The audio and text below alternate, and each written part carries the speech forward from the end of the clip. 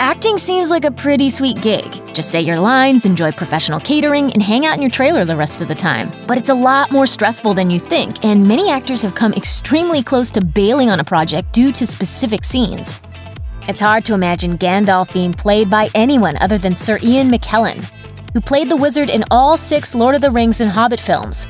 But if things had worked out a little differently during the filming of The Hobbit: An Unexpected Journey, director Peter Jackson might have had to find a different actor. That's because McKellen was acting almost exclusively to a green screen since his character towered over the hobbits and their interactions had to be stitched together digitally. The frustration of acting alone eventually got to McKellen, who broke down on the set at one point. Jackson did a little emergency outreach to convince him to stick around, and the crew held a Gandalf Appreciation Day and decorated his tent with Lord of the Rings mementos. You think you hated Fox's first couple of Fantastic Four movies? Try being Jessica Alba, whose experiences playing Sue, Invisible Woman Storm nearly made her walk away from acting altogether.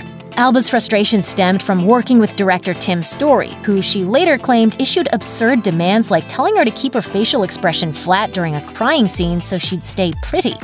After 2007's Rise of the Silver Surfer, she realized she didn't care about the movie business anymore and has been more selective about acting projects. But things have still worked out pretty well for her. She went on to co-found The Honest Company, currently valued around $1 billion.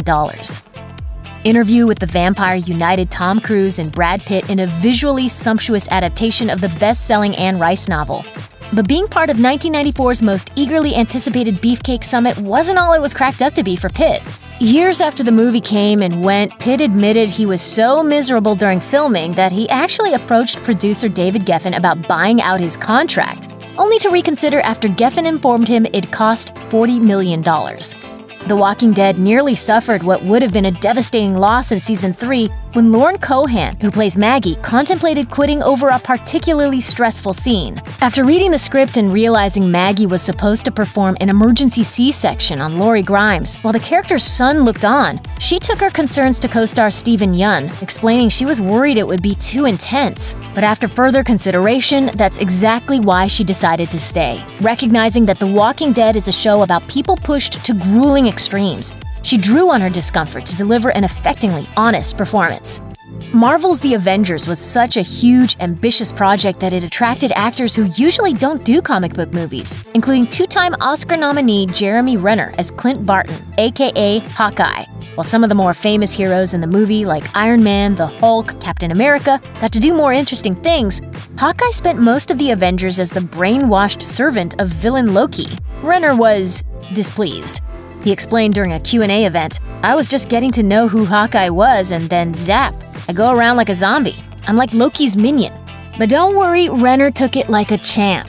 Haha, just kidding. He sulked and whined about it. He later recalled that in each scene he'd make horrible, audible grunts of pain. When asked why by the crew, he said, "I'm giving you an option if you just want to kick me out of this movie. Just you know, at any given moment, if you want to kill me off, Daddy's gonna be having a heart attack."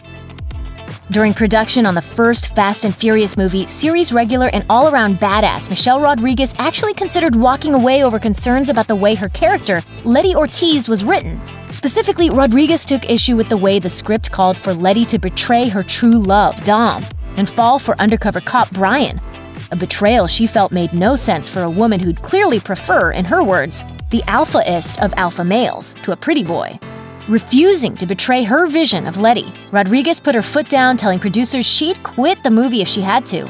Fortunately for Fast and Furious fans, the storyline was tweaked to Rodriguez's liking, and the rest is blockbuster history.